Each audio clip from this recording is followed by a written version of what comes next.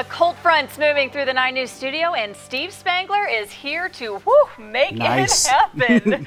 Steve, we're doing this all with liquid nitrogen this morning. Yeah, we are. Okay, put on your glasses so we don't get the emails. Nice. Right. Got it? Got it. All right, perfect. We're set. Now we've got to have something that's cold, and so kids sometimes mistake this for water when you show it to them in school. Right. But this is liquid nitrogen.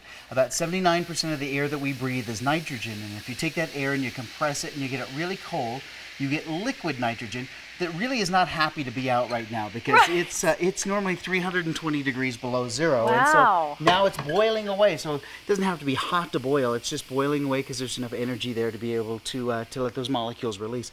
Now grab some of the flowers. Okay. This is an awkward moment. I was in the store yesterday getting flowers, and a lady behind me said, "Oh, for your wife?" And I said, "No, Becky Ditchfield on 9 News." And she said, "Oh," and I said, "That was awkward." That was awkward. So I'm sure you get much nicer flowers for your wife. Here you go. So this goes down inside. So now we can actually extract the petal. Got it? So here we go. Now, hold out your hand. It's perfectly safe. Really? It's okay. Just crush it.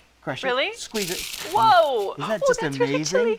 Isn't that amazing? Yeah. There you go. We squeeze like this. Extremely cold. So literally we can extract the scent from there as well. Oh, cool. That's just amazing. And it always makes a mess wherever you are. And then these sit on your desk, which is kind of a nice representation of what the science guy gave you. I'll add that with that bent can that I have there still. Absolutely. Hey, here's a balloon that I blew up. Right. And so this has my breath inside, but if we get my breath really, really cold, it's one of those things that we have to worry about a little later on with our tires, is that you never, are you worried? I'm scared that thing's going to explode or something, No. Steve. Because it's cold, it's going to now shrink, right? So those molecules are getting closer and closer together, so it shrinks. And if we're careful, we can, see, did the little bell go off? It right? did, Ding, ding, like ding, what ding, happens see? in winter with our tires. That's exactly right, and so you have to be careful not to fill your tires too full in the wintertime, because when it heats up, then they get a little bit more pressure. Look at that, that's my breath that's inside as a liquid, and now it starts to turn back into a solid. How cool is that? Is that fun here? It's okay, blow on it. It's okay. It's not gonna pop. Bang! No, I was teasing you. That was mean.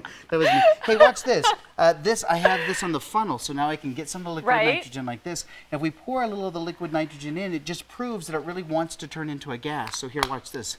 So now, cool. So now this is turning into the rest. You want to do this over here? All right, so let's do do this. All right. So now move this over here like this. All right. So now let me scoop up some of the liquid nitrogen. Right. And now it's okay. Hold on to this. Really? No, I'm serious. It's okay because it's styrofoam. Okay. Now here's what I want you to do. Just pour it inside. Just go ahead. Nice. Nice. Isn't that just beautiful? This beautiful little cloud. I'm going to put some stuff on the website about liquid nitrogen because there's a way here in Colorado that teachers can get a liquid nitrogen kit to play with. So you tell them about that and I'll do this. Ready? Log on to our website on 9news.com for more of that information as everything goes everywhere. And of course, you're going to be on Ellen doing this in way bigger proportions a little bit later on this week. Yeah, next week. Beginning of next week. Absolutely. All right. We'll be right back. Cool. Isn't that just That's amazing? awesome.